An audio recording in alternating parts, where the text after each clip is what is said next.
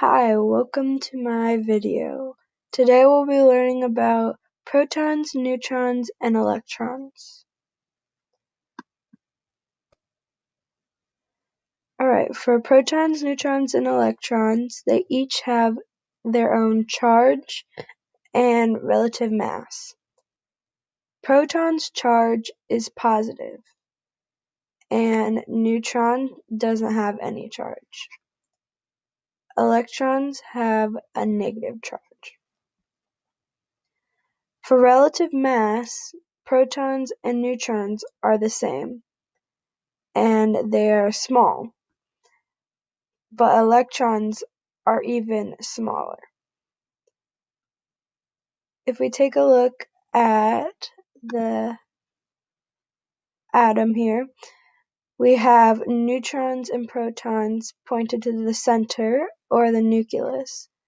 They're positioned here because they make up the mass of the whole atom, while the electrons with the very, very small mass are on the outside, or we would call this the electron cloud. Remember, this one has negative, and this one is a positive and neutral charge.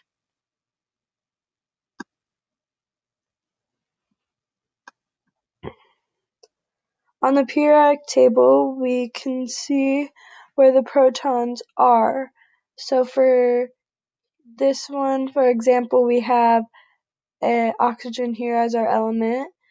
It has 8 protons, so it says it at the top, and it represents the whole element.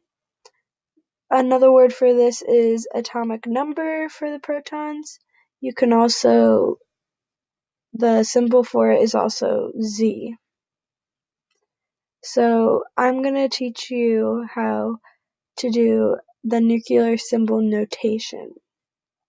So for example, here we have our oxygen, and we would put the Z, or the atomic number of protons, like 8, on the bottom, and A, or protons plus the neutrons, on top. You can also call this atomic mass. So what you would be doing is putting these two together on the top here, and then the bottom is just protons.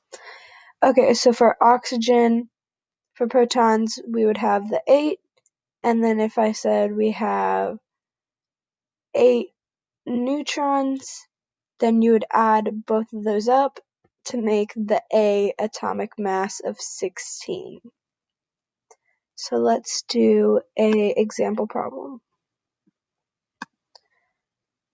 Okay, so here we have 11 protons and 13 neutrons. So you can take a minute and pause the video to do this. Okay, now we're going to look at the answer.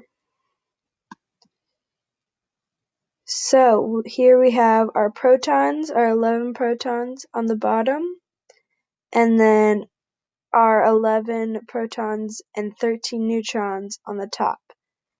And if you're wondering what the Na stands for, it is sodium, because sodium has 11 protons, and you can find this just on the periodic table. So we can do one more example problem. Here we have 30 protons and 33 neutrons. Take a second to pause. Okay, now we're going to look at the answer.